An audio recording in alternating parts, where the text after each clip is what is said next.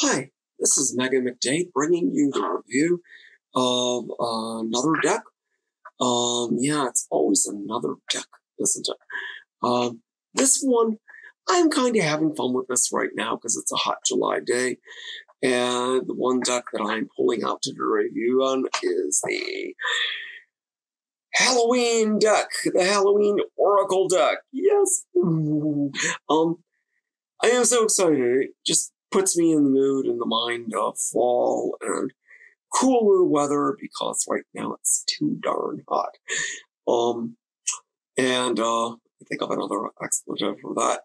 But wanted to give you a deck that's just a little bit looking forward to a new season that's coming up. This is called the Halloween Oracle, as I said. What really makes this deck really well done. I've opened up and purchased, yes, I've made mistakes. I've purchased some Oracle decks that I really did not care for in the least. There's a lot of ones that look really stunning on the outside, and you open up the box and it's kind of like, wah. You just got this. This deck is not that. This deck, even though the imagery is all Halloween, and I guarantee you're going to get to see these cards, it's all Halloween. The correspondences, the meaning on the cards, is really good. Not just for Halloween, but in general, just as a deck to read, to work through one's life or work through somebody else's life to help them work through things. There's a lot of meaning in the cards, and the cards are wonderful. So without any further ado, I'm just going to start flashing through them and let you see what you get. Okay? Invisibility. How many people have ever felt like they could just be invisible?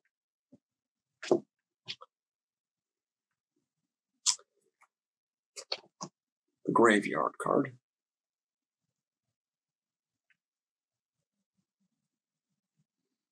I should really put my glasses on. I know what they're going to kind of shine in the light, but you'll have to live with it because I want to see so I can read this to you. Graveyard. Standing for unnecessary fear. And we'll go back to this guy too. Invisibility was authenticity. Graveyard, unnecessary fear.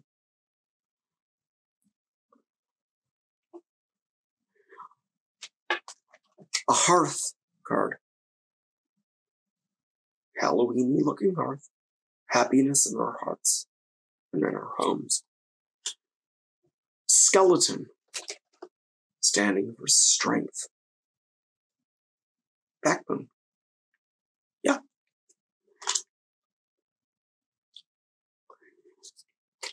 Zombie. Control. It's like the whole suit of swords wrapped up in that card. Okay. Oh, this one is good. I love this card. This cats. What can you say about cats? This card is cats. The black cat. And that card is gorgeous. Who would not like this card? Fortune meets opportunity. That is a cat. Fortune meets opportunity. Get on that table and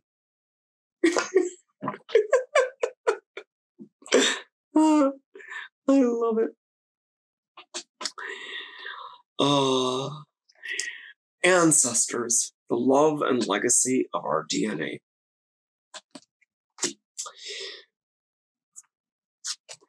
Cauldron, synergy and healing.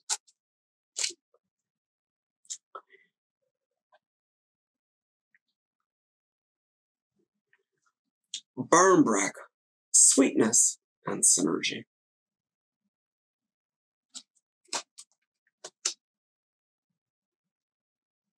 And this is where I'm talking about, where these cards kind of surprise you.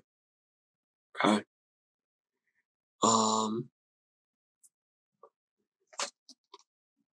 Forgiveness, reducing burden. Doesn't look like a Halloween card, but it's in this deck. Forgiveness and reducing burden. Oh, I didn't show you the backs. Backs are great. Bats and broomsticks and ghosties. Good stuff.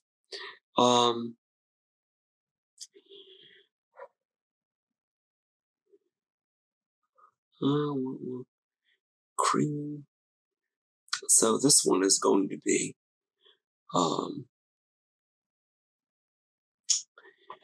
Skull of Flowers, creating through the ashes.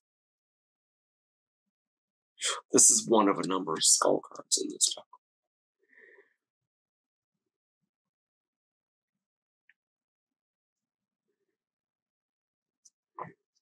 Okay. Eternal love. Love is eternal and it transcends physical death. That's a great card. You guys. Werewolf. Exploring wildness. Scrying. Intuition. I'm gonna skip a few here and just bring you some highlights because it's a bigger deck, it's a lot of cards in it, and I'd like you to discover some of these for yourself.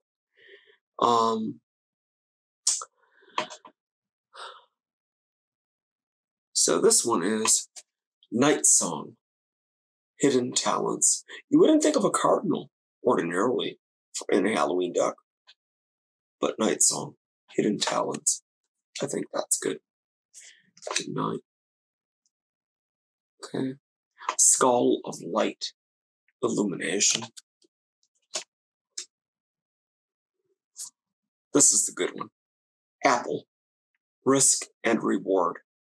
That is a great freaking card. Okay.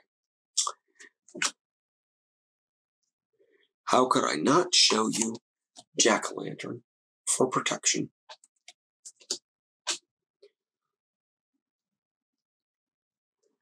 Death, the eternal cycle, begins here.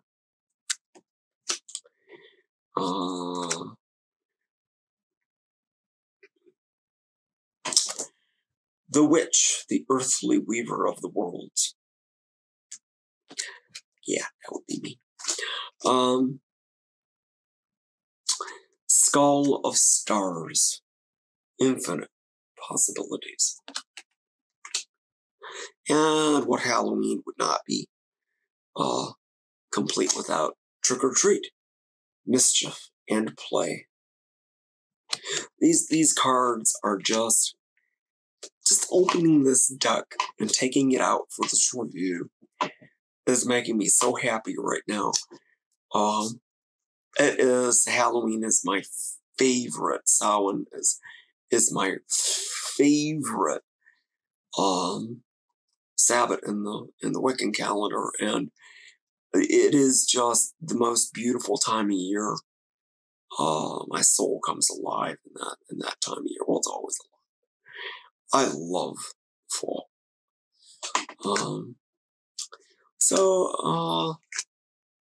I'd like you to see some of these. Oh, how can I not do Ghost? Ghost. Regret. This is a good one. Joy. Rejoicing in the present. Hey, this is a Halloween card, guys. Joy. Rejoicing in the present. Looks like it comes from one of those light-loving decks that they got on the shelves.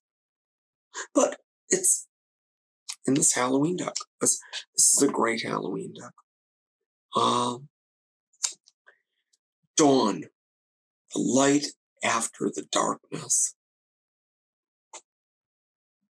That is a phenomenal card. Who can't get fired up about that card? It is so wonderful. And, of course, I will show you this one last. Because what Halloween is not complete without its spider web of community and weaving. So there you have it. This is a phenomenal deck. This is a good time to pick it up too. We're cycling through the wheel. We will be at Halloween before you know it. And this deck, it just being silly because I don't keep this deck in the box. This deck is just a phenomenal deck for anybody who loves Halloween. And let me ask you, who does not love Halloween? This is what it looks like. Run on into Goddess Elite to pick one up. We will have as many of these as we can for your delight and Halloween pleasure. So, again, this is Megan with Goddess Elite, bringing you another review. And thanks for tuning in and being with me tonight. Bye-bye.